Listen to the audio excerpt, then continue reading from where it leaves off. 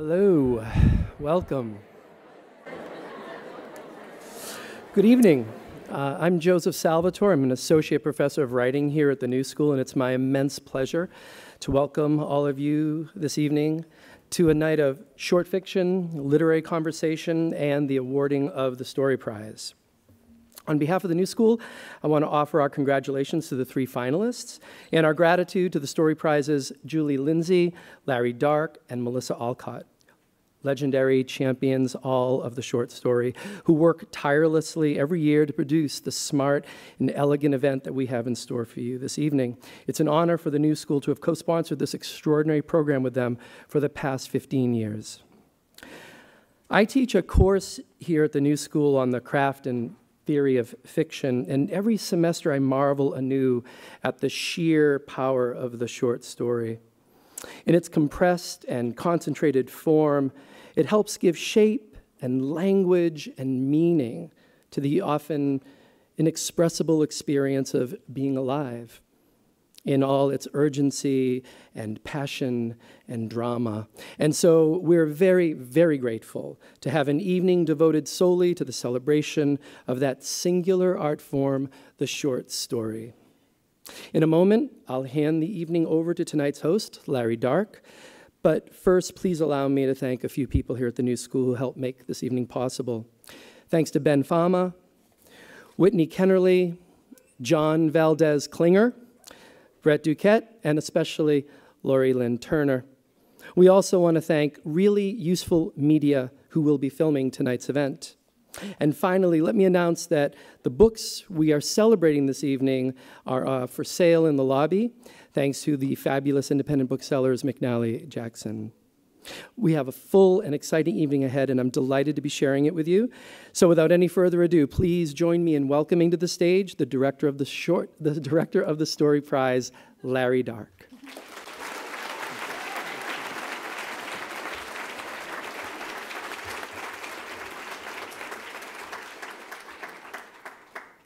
Thank you, Joe, for that lovely introduction. You stole my thunder a little bit because I'm going to praise the short story also, but I guess that's to be expected. This is the 16th year of the Story Prize. In that time, I've read a lot of short story collections, and I'll admit that sometimes I feel like reading something else.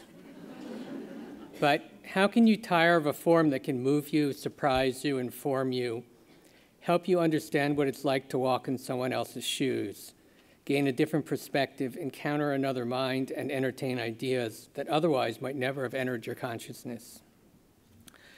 True, other narrative forms can do many of these things, but I don't believe any of them do it as well as short stories do.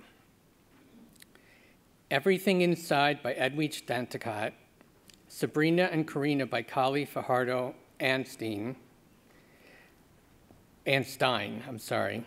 Grand Union by Zadie Smith. These three collections are skillful, mindful, eye-opening, and enlightening in different and distinctive ways.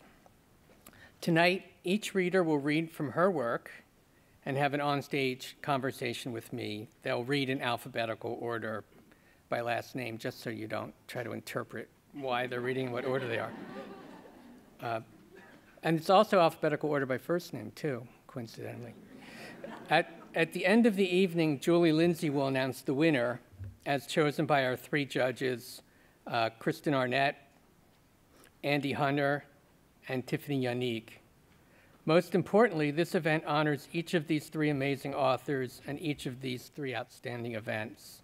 In addition to thanking Joe, I'd like to thank our partner for 15 years, the New School Creative Writing Program, and especially the Chisholm Foundation, which supports the Story Prize and has for all of these years.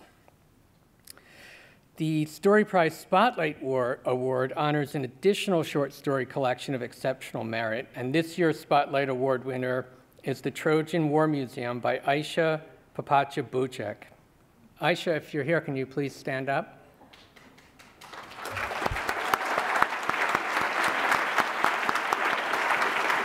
The lights came on. Okay. Her book's for sale, too. And so is the Story Prize anthology. which we put out last year to celebrate the first 15 years of the award. Recognition is also due to the other 90 writers whose books we read in 2019. We read 94 books. It's always difficult for Julie and me to choose a few out of the many, but writers like Aisha, Edwidge, Kali, and Zadie make it a little bit easier. Our first finalist, Edwidge Danticat, was the first ever winner of the Story Prize back in 2005 for The Dewbreaker. That year only, our event was part of the selected short series at Symphony Space. In that format, we didn't get to hear her voice or talk to her about her work, so we're especially pleased that she is once again a finalist and that we'll get that opportunity this evening. Everything Inside is an apt title for a collection whose stories go beneath the surface, displaying tremendous empathy for flawed characters doing their best to navigate difficult personal circumstances. Through just the right details and sentence-level elegance, these stories draw you into their depths. I'm pleased to introduce Edwidge Danticat.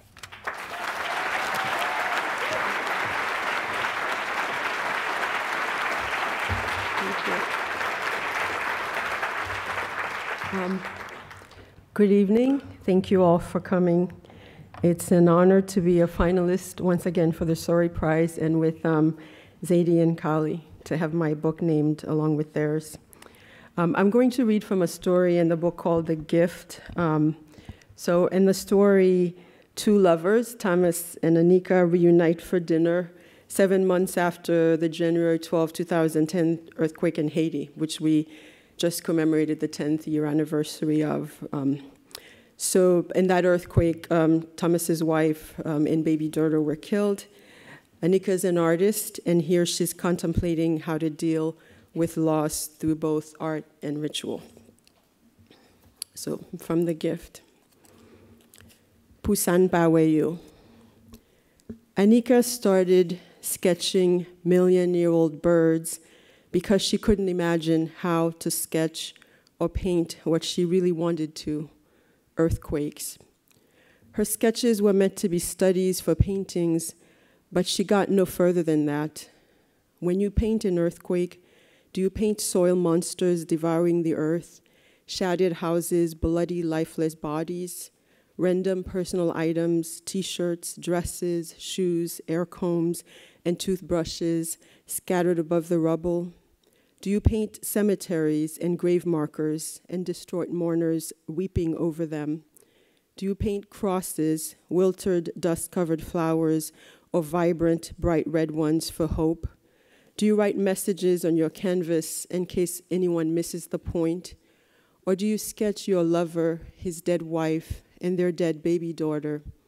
A derivative, photorealistic work based on an online image, something so faithful to the original that it could easily be mistaken for it. Except in your sketches, their high-end designer clothes become feathers, and apart from their legs and faces, they become birds. Now she could also paint a man stuffing his face while regretting having come to a dinner he had long put off. Where were you all this time? She finally asked him, in case he or she got up at any point in the evening and fled. You said you'd tell me tonight. During their first phone calls a few days before, he told her that she could ask him everything she wanted to at dinner. Pushing the food aside, he chuckled nervously, then said, physical rehab, where I still go. In a nut house. I spent time in a nut house. A psychiatric hospital? We have a winner. He raised his hands up in the air and cheered sarcastically. I'm sorry, she said, I didn't know. She reached for his bag, he pulled away. You weren't meant to know, he said. No one was meant to know. When his assistant told her he was doing therapy somewhere and didn't want to talk to anyone, she thought about the amputated leg, the prosthesis. She hadn't considered his mind, that he'd be so broken that he would also need this other kind of help. Some guys I knew in Port-au-Prince, he said, as he reached for more food, their bodies were found crushed together with their mistresses in hotel rooms. How would it have looked if my wife and child were pulled out in pieces from under her parents' house? I'm taken out from under the house alive, and I continue this thing with you. That's the bargain he'd made over the hours of waiting, with whichever gods had heard their breaths grow more and more shallow alongside him, he said. And when nighttime came, and when the aftershocks continued, and when both his wife and daughter fell silent in the dark, he swore that if he were spared and didn't die, he would never speak to Anika again. She picked up her wine glass and tried to picture some ghostly and shadowy version of this, of his leg crushed beneath one of the house beams, of his wife and daughter at first screaming for help, then losing blood, strength, hope, then breath. Then she saw the people who had been digging for the three of them, finding only him alive, barely alive, as his assistant had said. So how would it look if after all that, I kept sleeping with you, he repeated. How would it look, she said, before stopping herself from saying more. Did he think that theirs was ever a moral love? Otherwise, how could she explain the initial twinge of delight she'd felt when she'd learned that his wife and daughter had died? Was it actually glee she'd felt, or was it another version of the fantasy she's nurtured for nearly a year, of his wife and child disappearing, allowing her to take their place? I wasn't ever going to leave them for you, he said, as if responding to her thoughts. He turned his face towards the Brickell Causeway and the glass towers and skyscrapers whose reflections created, as the night sky darkened, a parallel city on the water. And you were not the only one, he added, his voice growing colder as he went along. I think you should know that there were other women. She tried to speak, but her own voice cracked, and the sound fell back in her throat. Aside from being relieved that he was still alive, what she was feeling most was shame. The night of the earthquake, at the college hall, where she and a group of her students had gathered, one of the students, a singer, Roo, asked if anyone happened to have a rope. No one did, so some men offered their neckties and a few women their scarves. Roo asked for help in tying the ties and a few scarves together until they formed a table-sized cloth circle in the middle of the room. This is now the epicenter of the earthquake, Roo said, and we are going to fill it with our love. This was not exactly what she'd wanted or needed, and nearly everyone seemed as disappointed as she was that Roo had not provided them with a more meaningful ritual, with unique and specific prayers, hymns or psalms to recite, or soothing refrains to chant. This was supposed to be their spontaneous porta fidei, their transient door of faith, their sudden sanctuary. This thing with the epicenter ties and scarves felt trite to her, empty, untrue. But it was their incantation of the moment, until some more ancient ceremonies could be recalled and detailed, or newer ones devised. Another type of priest, cantor, vicar, or layperson might have performed a different ritual, but the basic idea would have been the same: to try, with will and desire alone, to influence something you could not. Roa then brought out a bottle of Haitian rum, and while pouring it in the middle of the circle, made everyone recite over and over, Pusan Paweyo, Pusan Paweyo. Anika too had joined in, mouthing, though not really wanting to, Pusan Paweyo, for those we do not see here, for those who are not here. Thank you.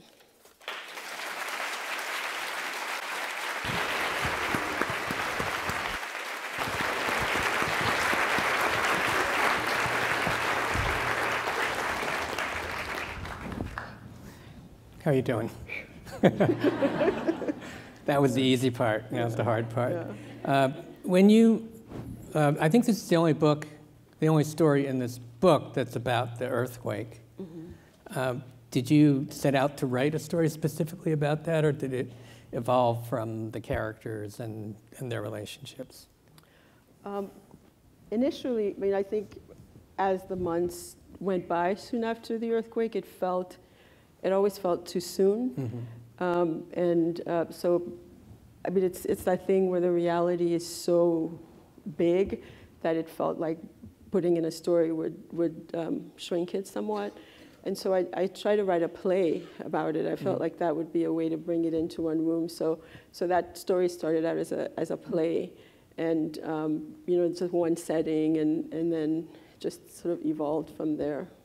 What made you decide to change it from a play to a story? Because I'm not good at writing plays.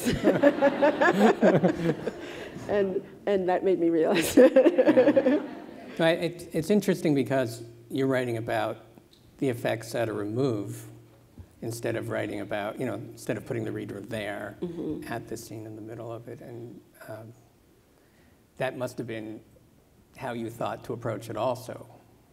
Yeah, because I really was thinking of the aftershocks, like the ripple effects of things, of different relationships, and sort of what's left of this catastrophe on the body, on the spirit, and just people's really shifting, and the surprising things that people feel that it had brought out of them. So that interested me very much, and sort of projecting sometimes onto tragedy, like your own small selfish desires. So that inside the character was was something that I really wanted to explore.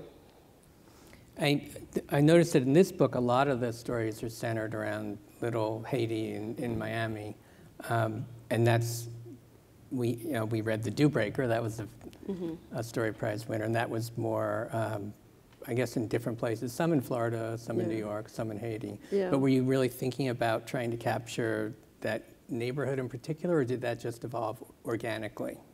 Well, it's strange because this is the first book in which I'm writing about a place where I actually am.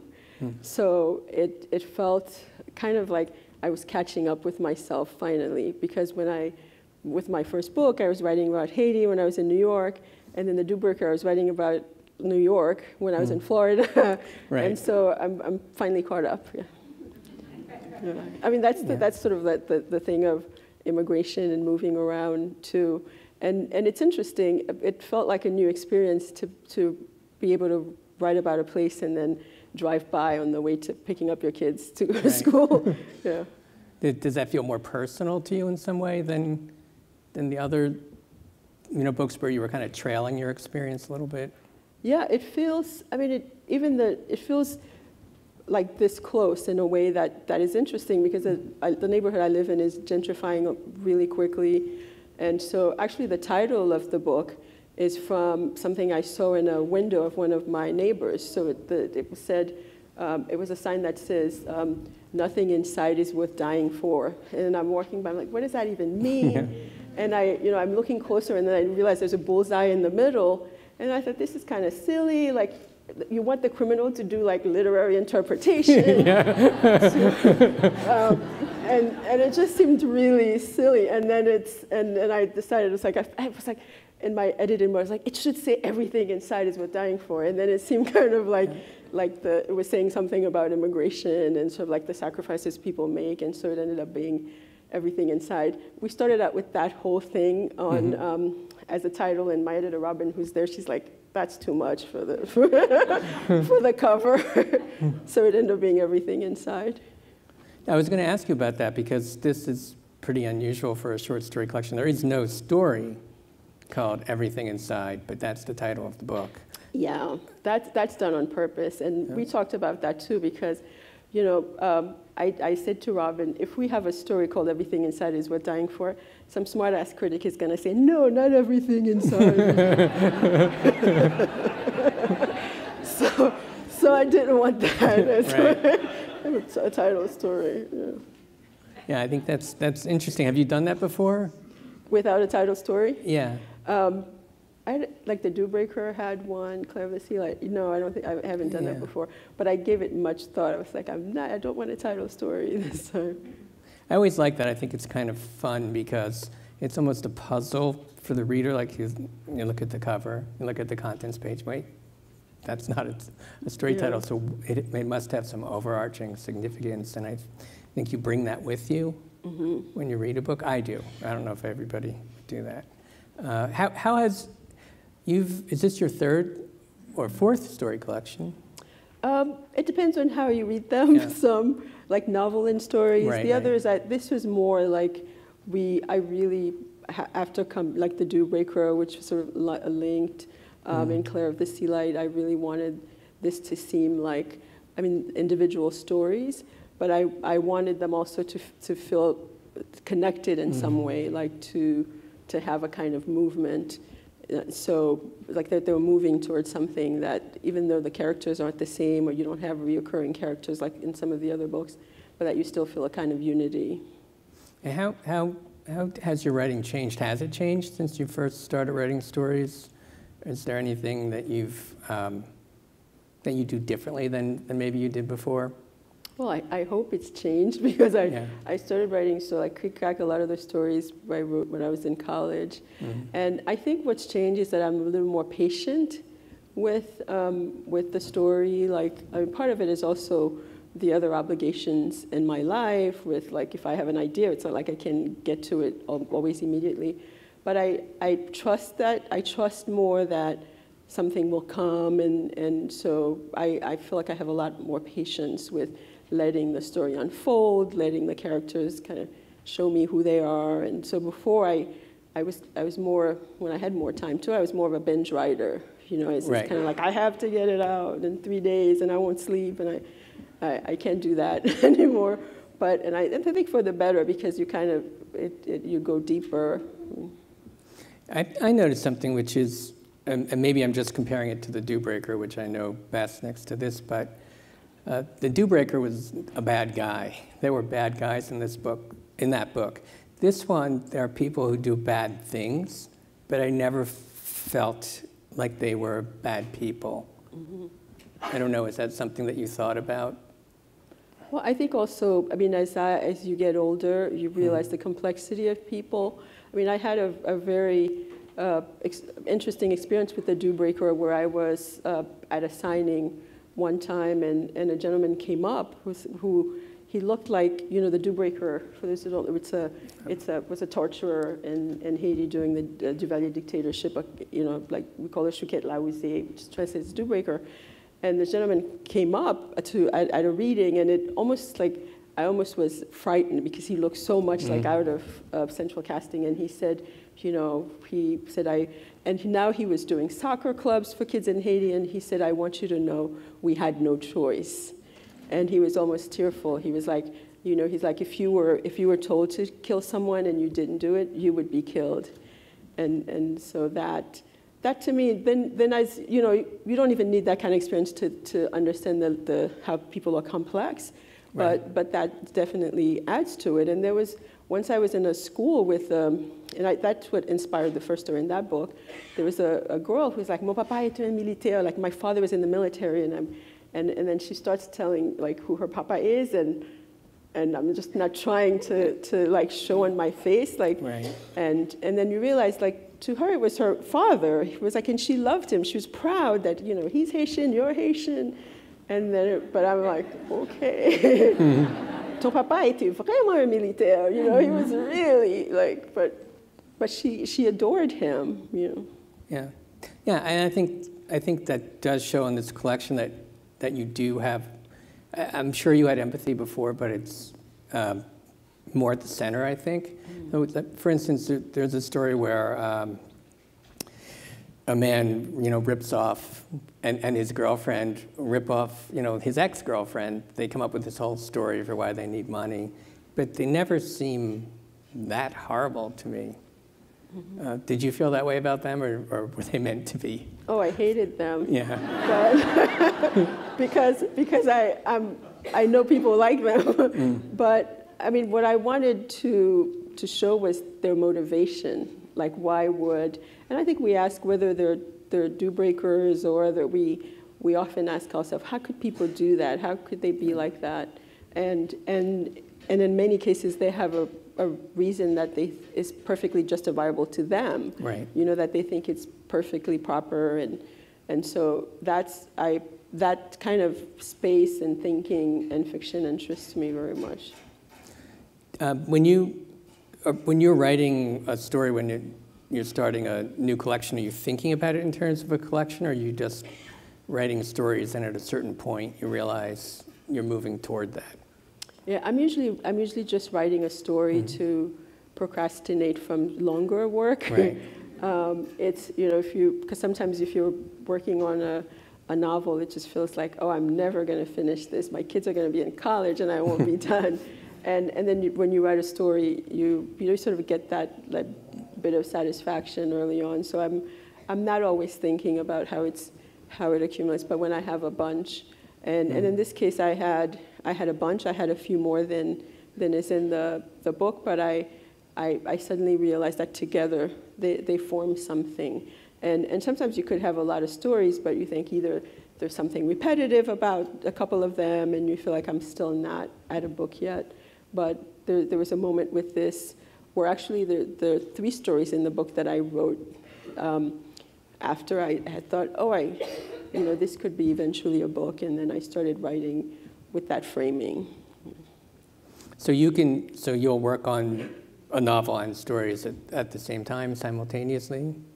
Yeah, I mean, if I'm stuck in the novel, I'll try to find something else to do. I'll do some nonfiction, or I'll do stories, and sometimes it helps, like having completed something to give you a little bit of confidence to go back to the beast. Yeah. So what else do you do when you're stuck? Do you have other tricks? I used to, when I didn't have little kids, I would go to the movies and watch movies back to back, because I felt like I was putting experience between what I was writing. I was putting stories between me and it, right. And then I would go back and and of course reading. You read other people, and sometimes you read. Sometimes I'll read books that seem to have had an easier time solving the problem that I have, whether it's time or, so that helps a lot. Also reading. Do you ever have a story that you just can't finish, you can't execute, to your own satisfaction? Does that happen to you at all? Oh, a lot. I have quite a few of those. But that's the thing that comes also with having done this a few more times, and you feel like, it's going to be there when it's ready. And a lot of those stories you can sometimes, merge, and sometimes they're like, oh, this wants to be in, and like it might be 3, pieces that become one or something like that. Yeah, I think it's interesting that you started with books that were connected stories, or that was the idea of them, and overlapping characters, but the connection's really through you, through the writer. I'm finding that that's less of a fad now maybe than it was before, and that the disparate stories still can sometimes find a unity.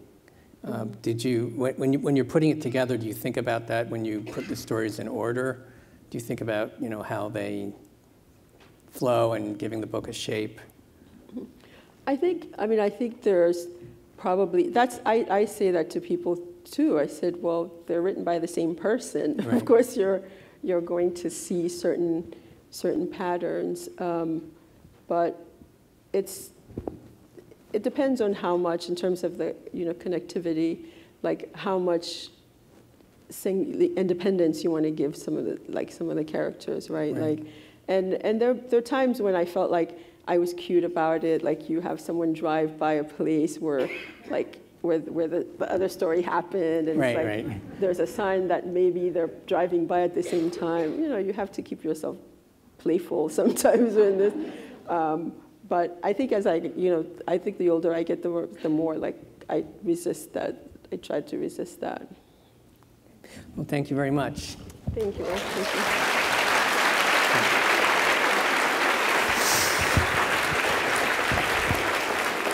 Our second finalist is Kelly Fajardo-Anstine, whose story collection, Sabrina and Corina, represents an auspicious and audacious debut.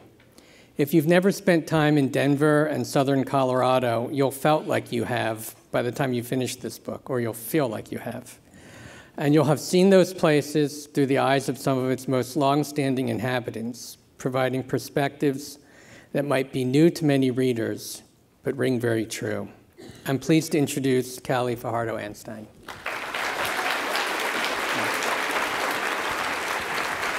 Hello, everyone. Thank you for being here tonight. Thank you to the Story Prize for honoring my collection as a finalist. It is such a deep honor to be a finalist among Edwidge and Zadie, two writers whose work I have studied, who have inspired me, who have taught me. So yeah, thank you guys. I'm going to read from the title story, Sabrina and Corina.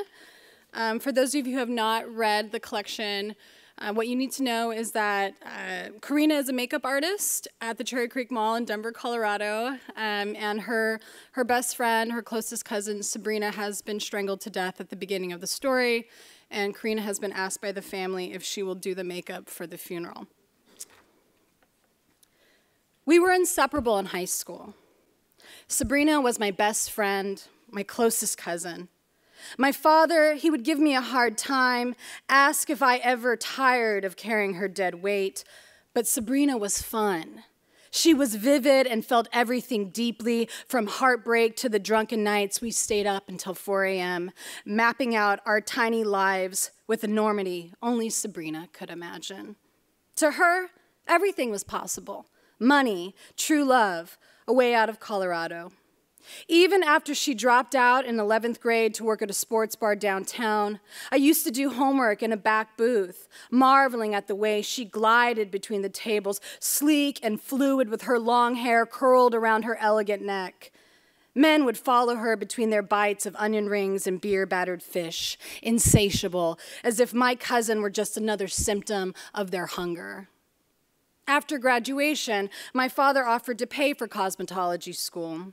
He said that I needed to do something besides run around like other Cordova women.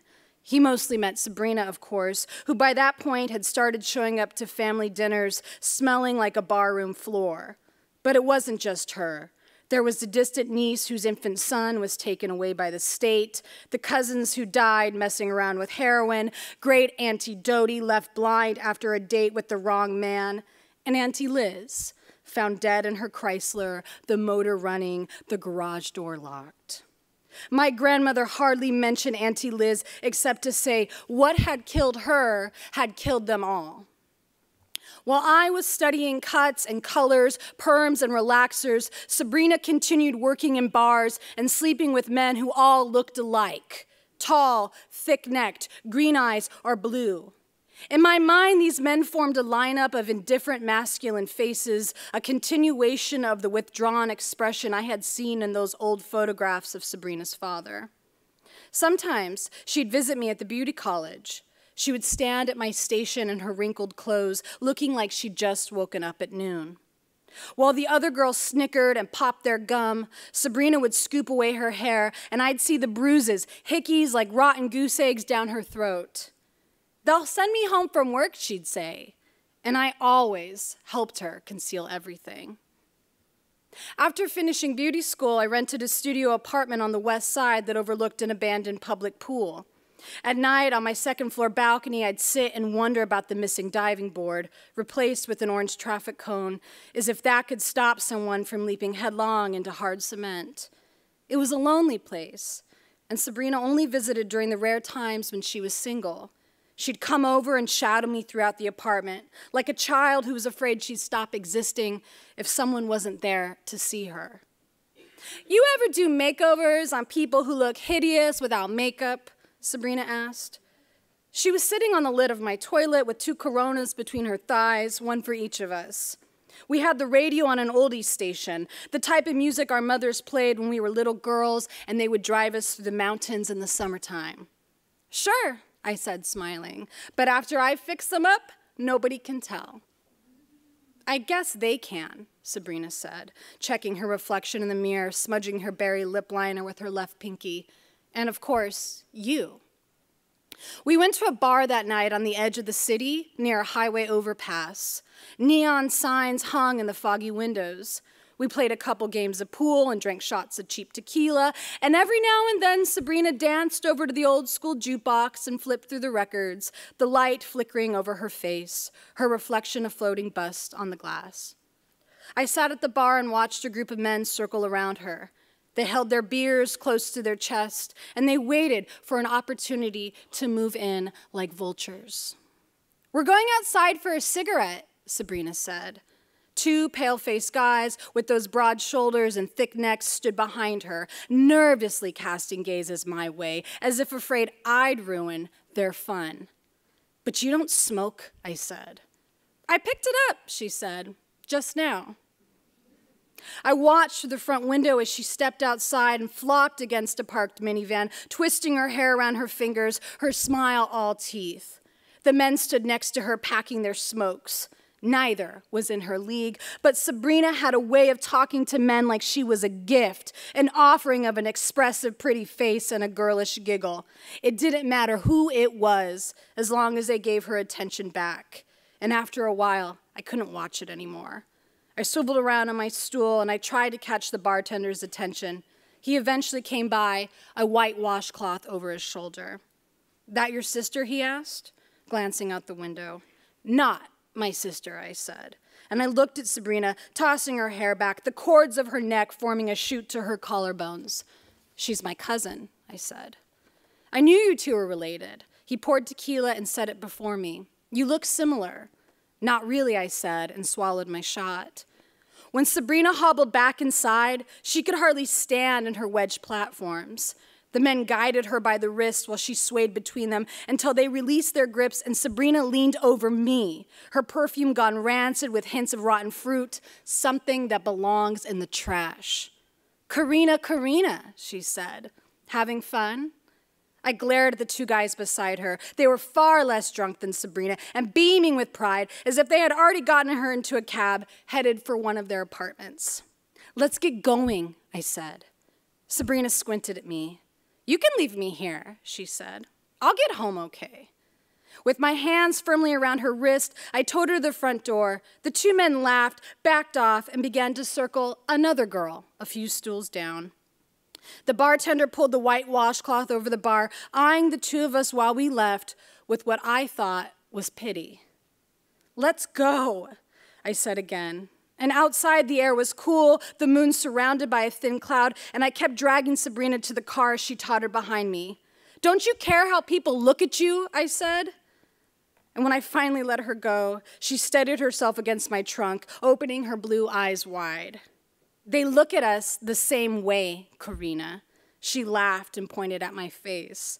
"They look at us like we're nothing." I told her to get into the car. I said that she was drunk, and as we drove home, I glanced at her worn-out face resting against the window, and I felt something unknowable about Sabrina, some sadness at her core that moved between us like a sickness. Where did it come from? Or had it always been there, growing inside her, filling her lungs with its liquid weight? "Sabrina," I whispered, tapping her shoulder, but she was already asleep. And for the first time in my life, I missed someone sitting right beside me. Thank you.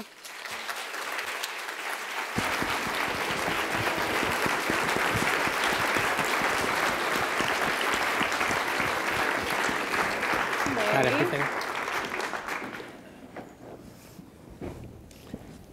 Thanks for that. Thank you. I noticed in several of the stories like this, there seem to be pairs Yeah.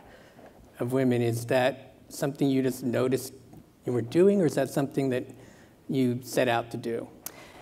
So this book began when I was in my very early 20s. I was a student, so I didn't really set out to do anything. I didn't really know what I was doing. I was finding my way through the stories, and it revealed itself to me pretty early on that I was sort of interested in the idea of like a dark double or the shadow self, and they just kept popping up over and over again.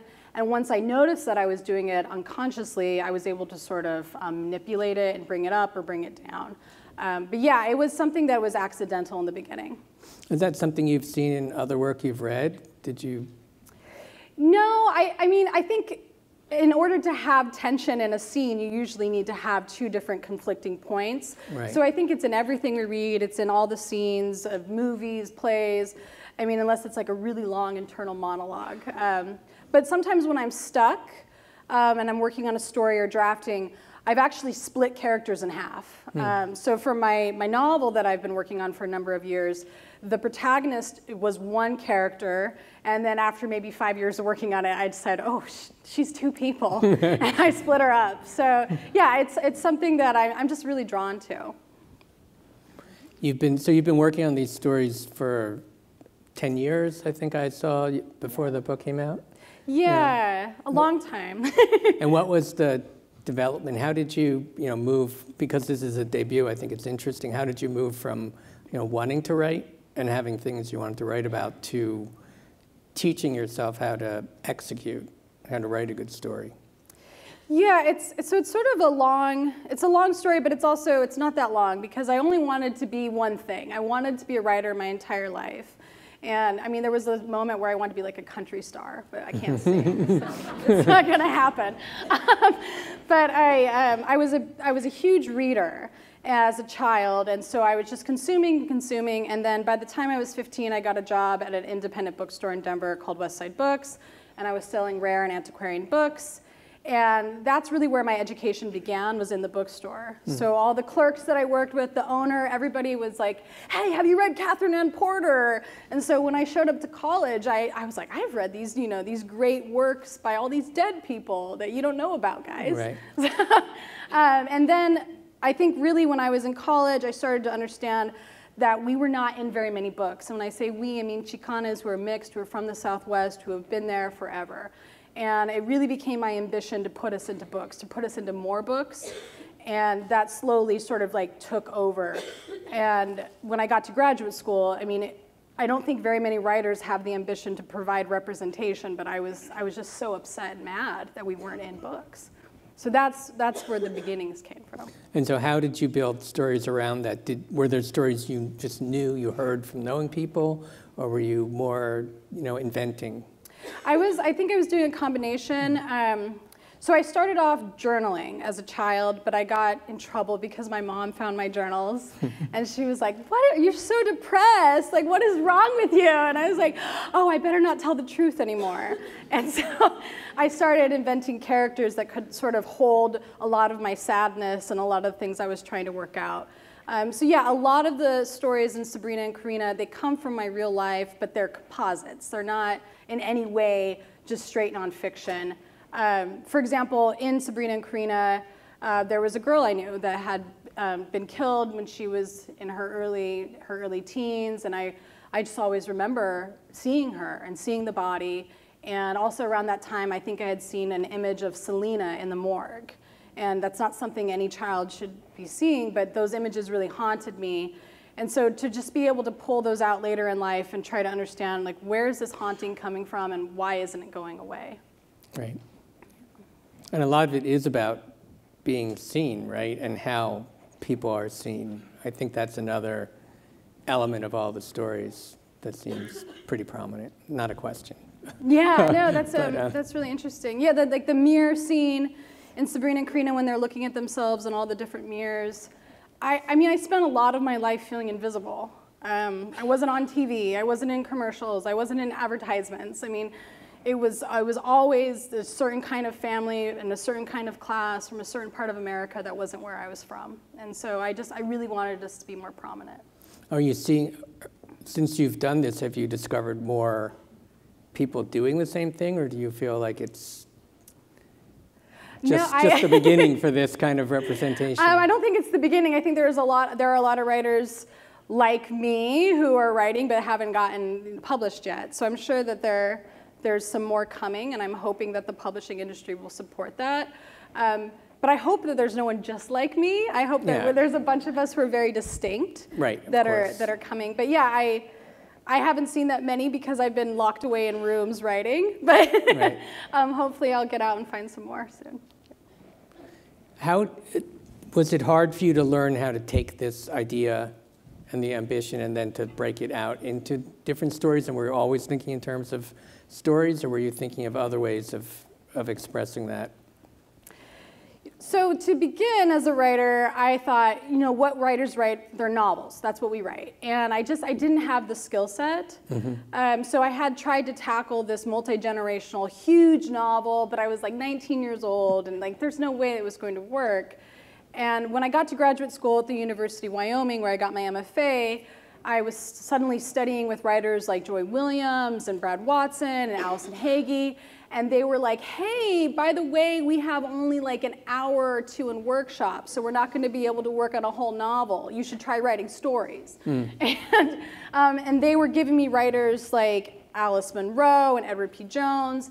And I think that's where I really discovered that I like the novel form, but I also really love the short story form. And I wanted to be able to work on both at the same time. But I think for this particular book, because I was interested in sort of teasing out what it means to come from a place, the short story form is really good at being, allowing me the ability to like sort of walk around in different sections of that place and give a wider variety of the community than, I mean, a novel. I mean, I couldn't do it yet. Do you have people that you show your stories to before you declare them finished that give you feedback, that help you out? Yes, and I think people might be surprised, but my #1 reader is my little sister, Piper. And Piper is 22 years old right now, so she was reading my work when she was about 12. And she's just a brilliant, sharp reader, and she gives really honest feedback. I just finished a new story, and Piper was the first reader, and my agent, Julia, was second. So, yes. Is Piper interested in writing, or she's just a great reader? I think she'd make a great agent. No, she's in law school right now, and I want her to write because she's got such a perceptive eye, and she's able to pull things out. And yeah, look inside your own families for your readers. They're usually they'll tell you the truth, right? Yeah, they will. Yeah. Or not sometimes. Mine are pretty truthful people. I don't know. They're like, this sucks. Don't show this to anybody ever again. Yeah. What tendencies do you have that you think other people can help you rein in? Well, I've discovered that I use the term smelled of very, very much. So that is one tendency that everybody, my editor, Nicole, my agent, everyone's like really reeled that in for me. But yeah, I think some of my tendencies were just, I like lyrical prose, and that I could go overboard with that. And so it was something that in the beginning I was like, oh, this feels so decadent and so nice to have this musicality.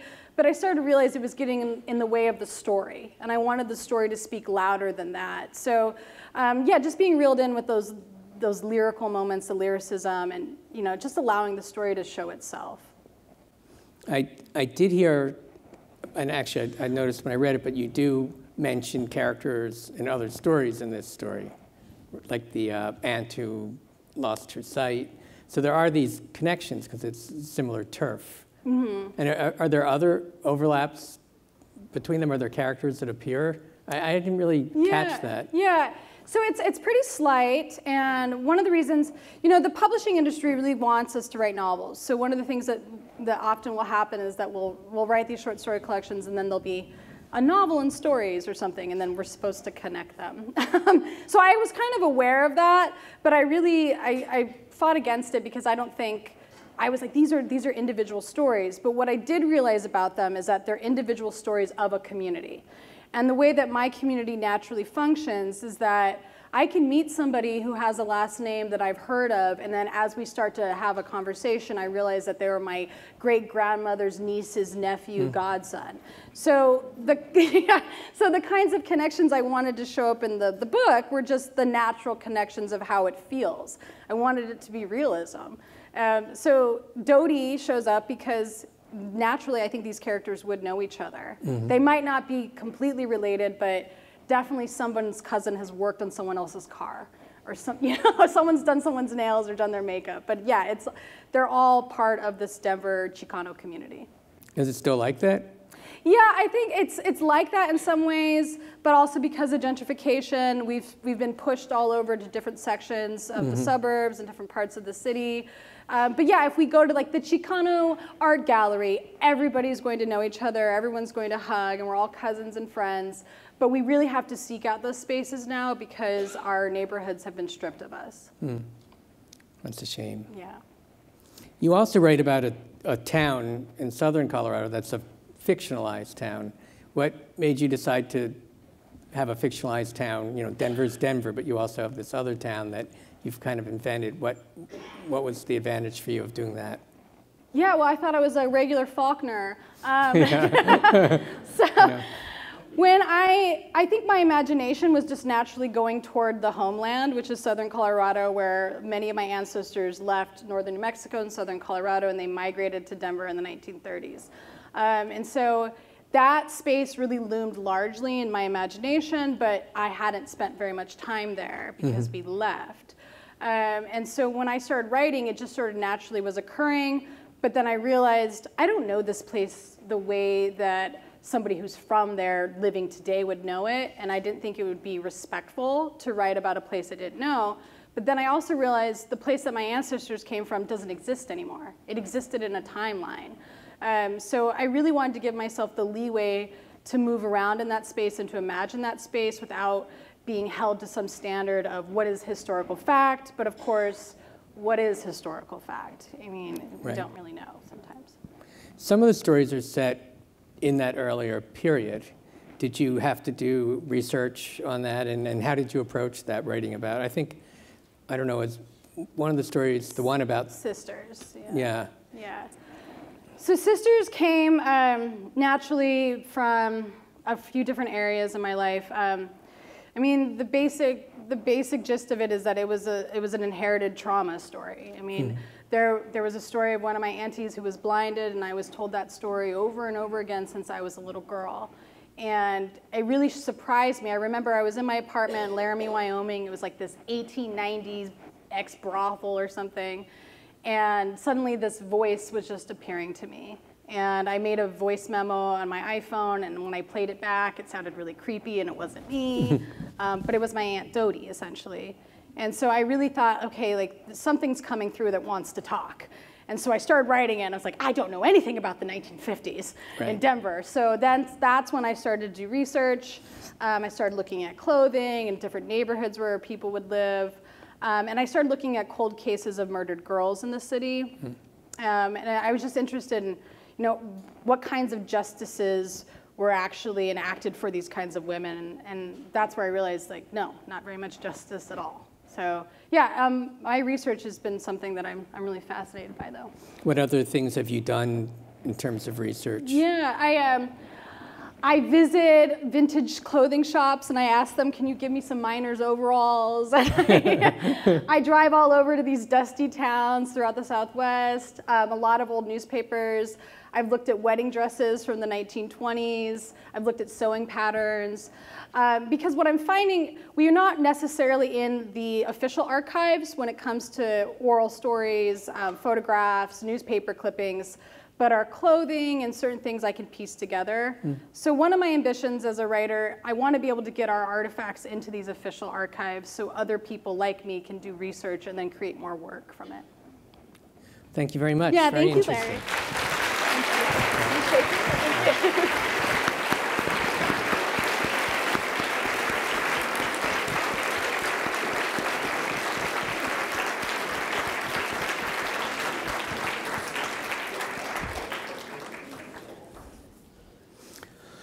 Our third finalist is Zadie Smith, an outstanding novelist and essayist whose story collection, Grand Union, is her first and represents a different kind of debut. The stories in this collection are wide-ranging, bold, in some cases experimental, sometimes funny, and sometimes disturbing, but the skill, confidence, and brilliance of the writer shines through them all. These stories have the unique, and I would have thought incompatible, feeling of being both timely and timeless. I'm pleased to introduce Zadie Smith.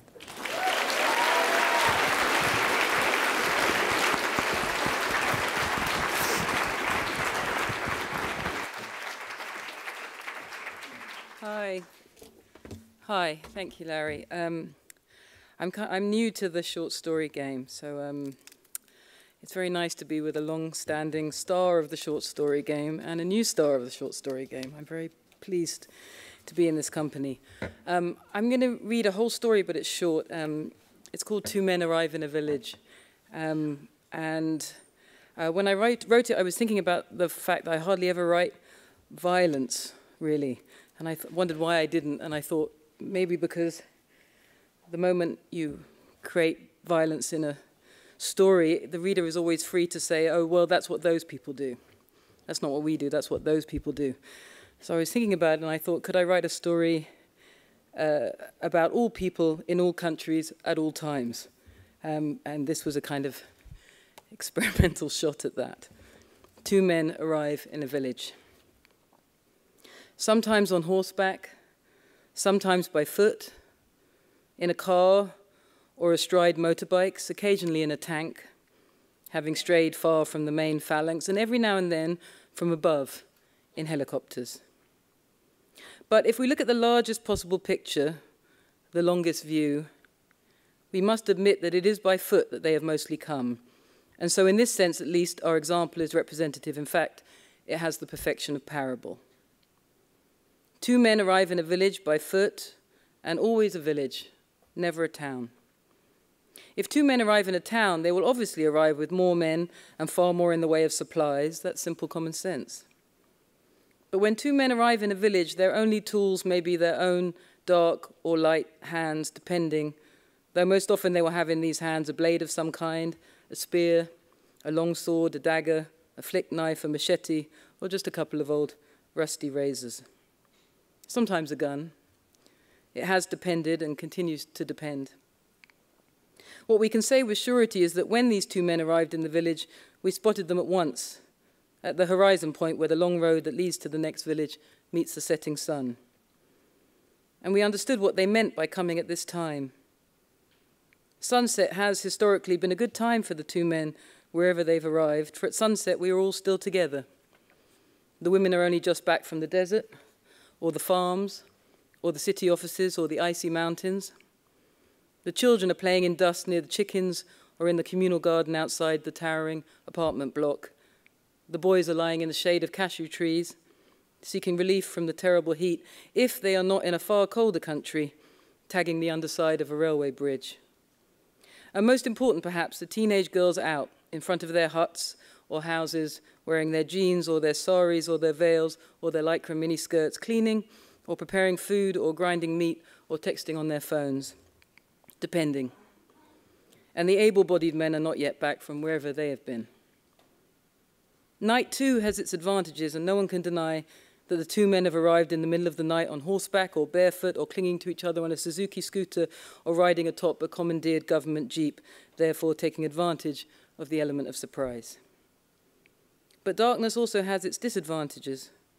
And because the two men always arrive in villages and never in towns, if they come by night, they're almost always met with absolute darkness, no matter where in the world or their long history you may come across them. And in such darkness, you cannot be exactly sure whose ankle it is you have hold of, a crone, a wife, or a girl in the first flush of youth. It goes without saying that one of the men is tall, rather handsome in a vulgar way, a little dim and vicious, while the other man is shorter, weasel-faced and sly. This short, sly man leaned on the Coca-Cola hoarding that marked the entrance to the village and raised a hand in friendly greeting, while his companion took the small stick that he had up to that point been chewing, threw it on the ground and smiled. They could just as well have been leaning on a lamppost and chewing gum, and the smell of borscht could have been in the air, but in our village we do not make borscht. We eat couscous and talfish, and that was the smell in the air, talfish, which even to this day we can hardly bear to smell because it reminds us of the day the two men arrived in the village. The tall one raised his hand in friendly greeting, at which moment the cousin of the wife of the chief, who happened to be crossing the long road that leads to the next village, felt she had no choice but to stop opposite the tall man, his machete glorious in the sun, and raise her hand, though her whole arm shook as she did so. The two men liked to arrive in this manner with a more or less friendly greeting, and this might remind us of the fact that all humans, no matter what they do, like very much to be liked, even if it's only for an hour or so before they're feared or hated. Or maybe it would be better to say that they like the fear that they inspire to be leavened with other things, such as desire or curiosity, even if in the final analysis, fear is always the greater part of what they want.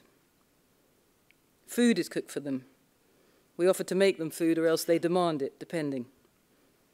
At other times, on the 14th floor of a derelict apartment building covered in snow, in which a village lives vertically, the two men will squeeze onto a family sofa in front of their television and watch the new government's broadcast, the new government they've just established by coup. And the two men will laugh at their new leader marching up and down the parade ground in that stupid hat. And as they laugh, they'll hold the oldest girl watching television by her shoulder in a supposedly comradely manner, but a little too tightly, while she weeps. "Aren't we friends?" the tall, dim man will ask her. "Aren't we all friends here?" This is one way they arrive, although they did not arrive that way here. We have no televisions here and no snow, and have never lived above the level of the ground. And yet the effect was the same, the dread stillness and anticipation. Another girl, younger, brought the plates of food for the two men, or, as is the custom in our village, the single bowl. "This is good shit," the tall, handsome, stupid one said, scooping up tilefish with his dirty fingers, and the little sly one with the face of a rat said, "Ah, my mother used to make it like this, God rest her shitty old soul." And as they ate, they bounced a girl each on their laps, while the older women pressed themselves against the compound walls and wept. After eating and drinking, if it is a village in which alcohol is permitted, the two men will take a walk around to see what is to be seen. This is the time of stealing. The two men will always steal things, though for some reason they do not like to use this word, and as they reach out for your watch or cigarettes or wallet or phone or daughter, the short one in particular will say solemn things like, "Thank you for your gift," or "We appreciate the sacrifice you're making for the cause," though this will set the tall one laughing and thus ruin whatever dignified effect the short one was trying to achieve. At some point, as they move from home to home, taking whatever they please, a brave boy will leap out from behind his mother's skirts and try to overpower the short, sly man. In our village, this boy was a 14-year-old we all used to call King Frog, owing to the fact that once, when he was 4 or 5 years old, somebody asked him who had the most power in our village, and he pointed to a big, ugly toad in the yard and said, "Him, King Frog." And when asked why, explained, "Because even my father's afraid of him."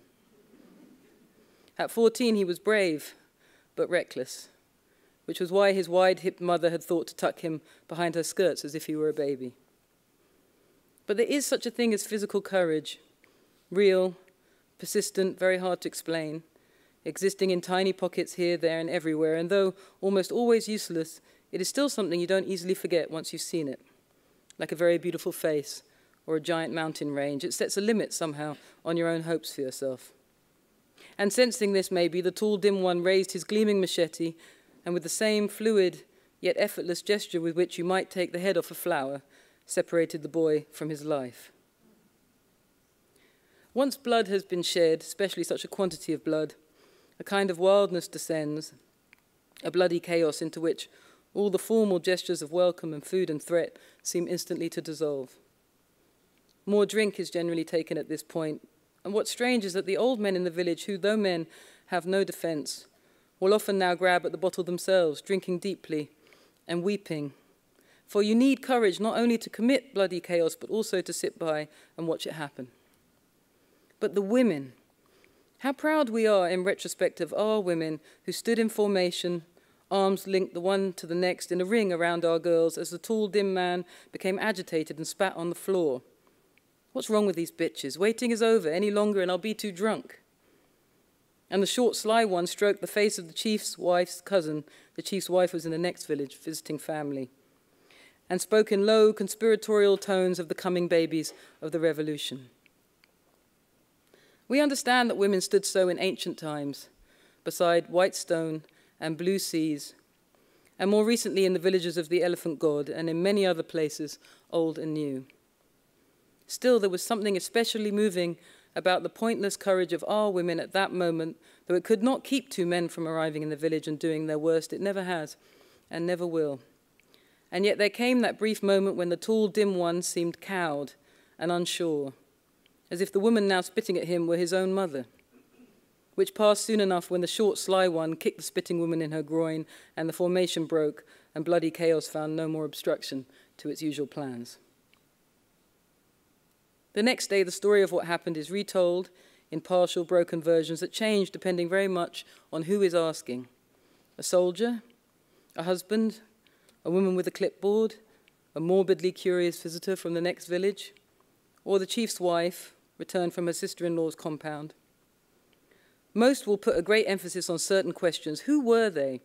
Who were these men? What were their names? What language did they speak? What marks were on their hands and faces? But in our village, we are very fortunate to have no rigid bureaucrats, but instead the chief's wife, who is, when all's said and done, more of a chief to us than the chief has ever been. She is tall and handsome and sly and courageous. She believes in the Gar Haramata, that wind which blows here hot, here cold, depending, and which everybody breathes in. You cannot help but breathe it in, though only some will breathe it out in bloody chaos.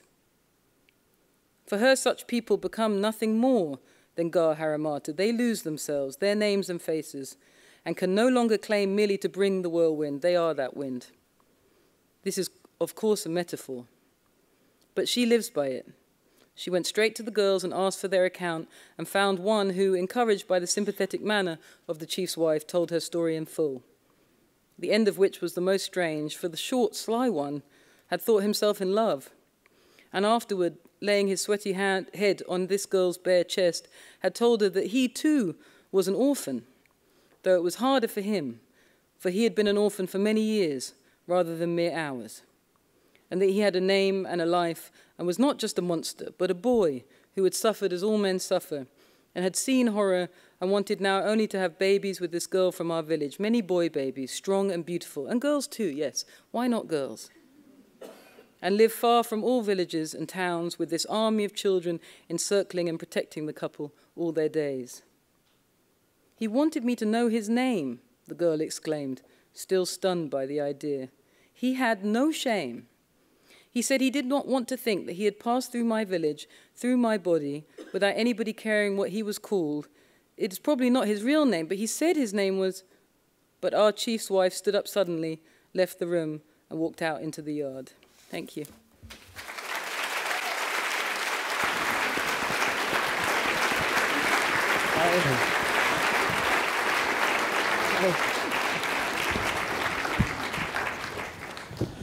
That story has a really unique kind of movement from general to particular and general to particular. Right. Did you, was that organic? Did you set out to do it that way, or did it?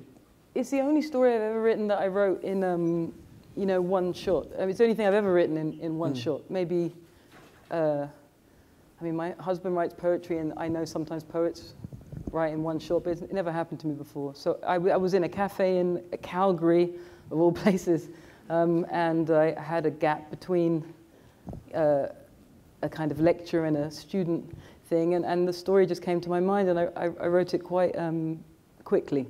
So I guess that is the definition of organic in that case.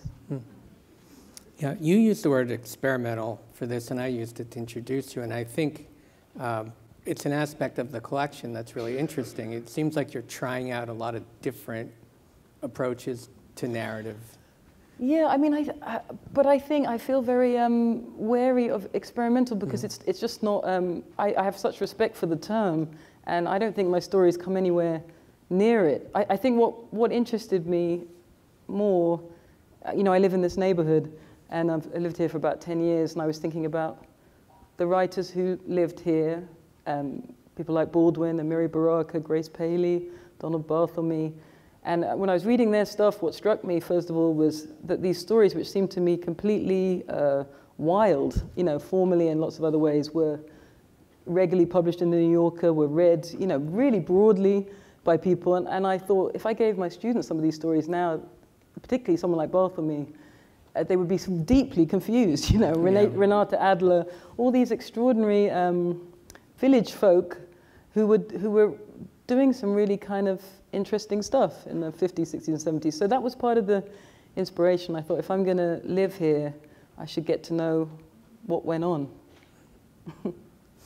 And this is you weren't really writing stories, I mean, before this, were you? Or I mean, I never, as a young person, I never really wrote them unless it was a necessity. I mean, the first thing I ever published was a short story that my husband published in a college magazine. But it was only because that was the only way I could see to publish something. You know, I had no knowledge of short stories. In England, as a student at least my generation, I don't remember ever being given one to read. Novels constantly, of course, so many novels, but no short stories. And it wasn't until I got to America, really, and came across these multiple organs in which you can publish them, that I've started reading short stories and realizing you had a tradition of, you know, masters of the short story. We have Somerset Maugham. That's the beginning and end of our story in our country. So I was just amazed by it all. And then I started trying to write them. I wrote a few for the New Yorker, but they were always like novels squished into, not very squished, in fact, like 25-page stories. So it took a long time to learn what a short story can do, yeah. And that's what you were exploring in the different approaches you were taking? Yeah, just different approaches, different voices, different perspectives, and partly for myself, partly, I guess, slightly with my students in mind, like trying to remind myself and remind my students what's possible, right, what you can do in language. Like, there's a lot of options, and there's such a toolbox out there. It seems a shame just to exercise one tiny part of it. Another interesting thing is there's a lot of philosophy and history and a lot of other kind of disciplines right, that are wrapped up in that. Is that, again, something that... Even when I was a kid, I always think anything that's, the way I give myself confidence is anything that's written down, I can understand it. If it's numbers, forget it. But if it's sentences, then it's available to me, it's open to me. And I always find that really exciting. So philosophy is a part of that. Like, I'm not in any way formally trained, but I just had a feeling that if it's in prose, it's somewhere in my world. Like, I can read that, like, as something to do with me. So I do read quite a lot of philosophy, but in a very, you know, amateur way. What do you think made you turn towards stories now at this point? Was there any... I just felt freedom doing them. And part of it is definitely about time, and what Edwidge was saying about the satisfaction of a short thing, particularly when you have a family, can be quite frustrating trying to write very long things which might be 4, 5, 6 years. And the story makes you feel better. I completely agree. If it's finished, you have a little boost of confidence, like, well, I can do things. Right. I can finish things. Things can something. End.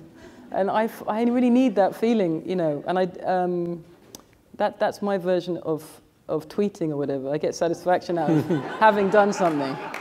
Yeah. Do you think you're going to continue to write stories, or do you not necessarily know? This was an unusual thing. Like, I just had a burst of energy, and I wrote in a kind of intense way before my teaching started, and I love doing it. But I do have quite a lot of awe about short stories, like when they're really great, and I still feel I have quite a lot to learn. But I love doing it. It was like remembering why writing is fun. You can forget that writing a novel. You know, you can really forget. Yeah, I think the fun that you were having fun. Oh, at least I'm having fun. You know, the reader here or there, it doesn't matter. Yeah. Well, it was fun for me too. It was good for me too. Oh, good. I'm glad, Larry. You have a story in there that about 9/11. Yes. And it's Michael Jackson, Marlon Brando, and Elizabeth Taylor making their way out. Right. You know, I read that the first time. I didn't realize because you I know a just give few the people first have told me names. that they have no idea who the people are, and I thought, what a bizarre story that must be. It's just 3 random people stopping at McDonald's all the time. Yeah, no, it's those 3. It's an urban myth, I guess. I mean, I've only been able to trace it to one story in The Guardian. It was picked up in a few other outlets, like 2 or 3 years after the event. But urban myths fascinate me because, to me, they're fiction writing by the people. They're collective. Right. And they're quite beautiful in that way. One of my students was telling me about is it called the Mandela effect, like mass false memory syndrome? It's apparently a millennial matter. But he was explaining it to me. Groups of people who think they remember something, a TV episode or a historical event or someone dying, and it not having happened. Urban myths to me are like that, like a kind of creative act by many people simultaneously. There's something quite magical about them. And I was just interested in the idea of equality before pain. You know, I guess America is very hierarchical in its way, to do with money and fame and power. And I guess one of the things about cataclysms is this leveling instinct, to put it as most banal. But I thought about those three people thinking of themselves and being asked to think of themselves as extraordinary or special, and that they might be the only people relieved for once to find themselves in the mass with humanity. You mentioned that you live here, and it seems like a lot of the stories are really centered around this particular neighborhood of this particular city. Yes, I mean, that surprised me, but the challenge, with no offense to any Greenwich villagers here, I love Greenwich Village, but of course it's the kind of place where everyone's always telling you should have been here 50 years ago, or 70 years ago, or 120 years ago, whatever it is. So it's the least, it's the very definition of gentrification, and so there should be fundamentally nothing interesting about it. And I like that. There's something challenging to me there about places which aren't cool or authentic, or, that interests me, that kind of place. So I found myself interested in it, that even though supposedly the glory days are long in the distance, there's still something interesting about it, something interesting to me, even if it's just the echo of the echo of the echo. Washington Square is a place which I can never be bored by. It is infinitely entertaining to me, Yeah, it actually really feels like a village. It does still feel like a village, even if it's a village of bankers, NYU professors, and assorted money launderers. But yes, it is still a village, yeah. Not the kind of village two men are going to walk into. No, we're very protected around here, yeah.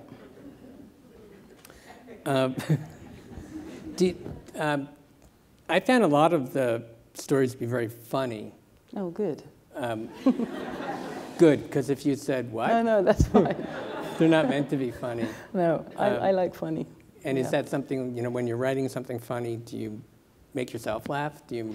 My brother's a comedian. There's a lot of that kind of thing in my family. I guess I'm sometimes aware of a tension between wanting a laugh, which is my brother's business, and wanting something else. So in my writing, I don't in any way look down on humor, because to me it's like a saving grace. It's a kind of connecting. When I can't connect to someone in any other way, I can try that way, and that's the way that usually works. But when I'm talking to my brother about it, I think he feels the same way, that there are different qualities of joke, right? There's cheap jokes, there's jokes which have a kind of depth to them and that resonate longer. So I just try when I'm writing to not to always go for the most obvious joke in front of me, though I'm a terrible ham, so it's often tempting. Yeah. Do you find that people totally miss that there are jokes, that you are? So I think funny? What comes with the idea of literary is seriousness, right? So people feel, I don't know how they sit down to read, but you imagine a very serious look on their face as they open the book. But in this case, actually, I got my brother for the audiobook, not only because I couldn't be bothered, but that was part of it. I read the first story and the last story, and he read all the others. And I haven't heard it yet, but I know that anything I tried to make serious, he would have ridiculed in the audiobook, so I'm sure it's funnier now when you listen to it. Even the story you just read? He can make anything funny, yeah. Even the one you just read? I hope not, but I'm going to have to listen to it. That might be the least funny story in the whole book. Yeah, this is not funny, it's true. How did you, what were you thinking in terms of how you put it in order? How do you take a collection of stories that are so different one from the other for the most part? And how do you, create an order to it that you think makes And we had a lot of arguments about it. I guess in my mind I realized that the structure of it, to me, is an album, particularly hip-hop albums, right, which always have too many songs on them, and everyone is completely different. That's somewhere deep in my idea of the structure of a short story book. But I gave it to Nick and friends and other writers, and there were definitely the opinion that you should leave all the crazy stories out, or you should only leave the crazy stories in, and each of those interpretations has an ideal reader at the other end, I guess. Right? Like all readers being 27, or all readers, like, so for me, I knew that they were right, everybody's right, but not for the kind of reader that I'm hoping for, I suppose, who is someone who doesn't mind to be pulled pillar to post. And that's the kind of reader I am, I suppose, and so that's what I was hoping for. And I always had the feeling that if I left out certain stories, there's some person for whom that's the favorite story.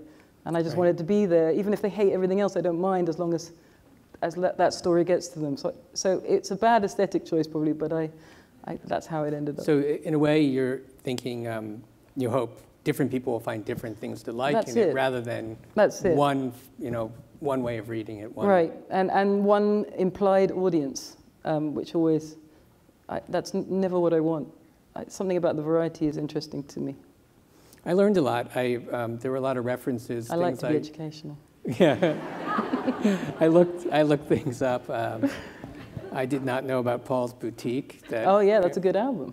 Yeah, Early Beasties. Although the guy who is listening to it is not necessarily a good guy. Actually, he was very he's magnetic in a way, but yes, I was thinking he's maybe one of my favorite characters, and he's a guy who smuggles himself into a university and lives and works as if he's a student, but he isn't. Which in the 90s was a fairly common thing, right? Because there were no security in any of these colleges, no particular keys, no mobile phones, anyone could turn up and be a student. So it was a slightly wild time, but it was really, that was a fun character to write, yeah. He turns out to be more popular than more popular than any student, yes, yeah.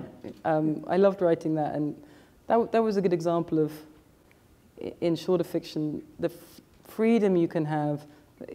That story goes through the present and the past almost every other paragraph, and in a novel, it's an exhausting matter, but in a short story, the length is everything. You can do things you couldn't do otherwise. You wouldn't tolerate for 300 pages, but a fine for 10. Were there things that you found you couldn't do, that you were trying and you just didn't pull off to your satisfaction? For me, plot in novels is so complicated. The thing I find hard is the complete illusion. I love to read a story and not even notice it's being written, just to feel the reality of the thing. Mm-hmm. That kind of realism is, often sniffed at, but if you ever try to do it, it's incredibly hard. Yeah. So that's something that I had little glimpses of in the collection, but it's hard to sustain. Yeah, so it's, I guess in a way, what you're encountering another mind in a way when you read. Right. You are, and it should be a balance. There's always a bullying element of writing. You're trying to force someone to see things your way, through your eyes, your vision, your sensibility. And but I guess in short stories, at least for me, I found that there's so many ways to see that I found it quite freeing, and I felt less like a bully, because there's always a way out of this story into another. 400 pages is a long time to make someone conform to your view of the world. Yeah. Well, thank you very much. Thank you so much. Thanks. Thank you, Larry. Thank you.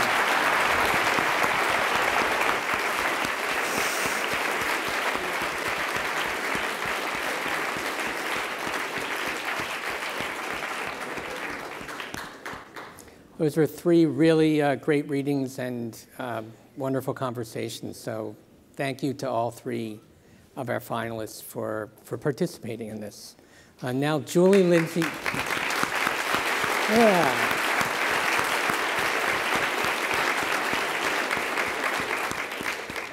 And now, Julie Lindsay, the founder of the Story Prize, will announce this year's winner.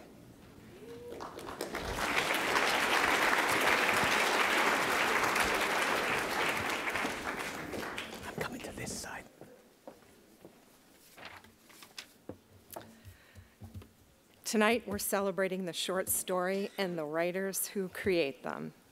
For many writers who have been on this stage over the years, the prize has provided them with the encouragement they needed to continue their work. Edwidge, Kali, and Zadie, those were beautiful readings and interviews tonight. We honor and celebrate your art. I think most people in this room are guessing as to who the winner will be based on the readings tonight.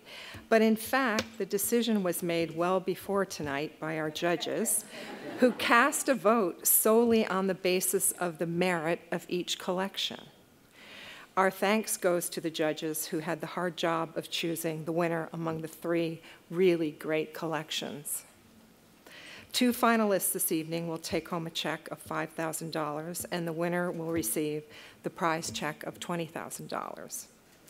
This year's winner, after 15 years, has come back to win again.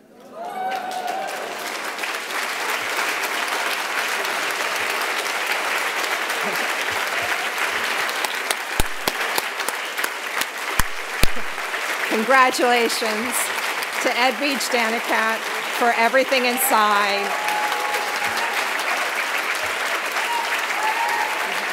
Beautiful bowl. So happy for you. And good check. Oh my God.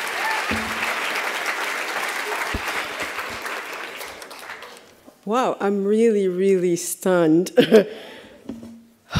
Wow. Thank you, Julie, and thank you to the Lindsays. And sitting here listening to Kali and Zadie reminded me how much I love this form, how much I love these stories, and how much I love being part of this world and meeting people who create such wonderful work and who are traveling on this road with me. I didn't write anything because I was like, they're not going to do this twice. But I have to thank some people who've also been actually on the road with me. 15 years ago, my friends Taina and Patricia came with me. And Patricia was like, this is like the Academy Awards. You found out there, and they're back tonight again because they're just,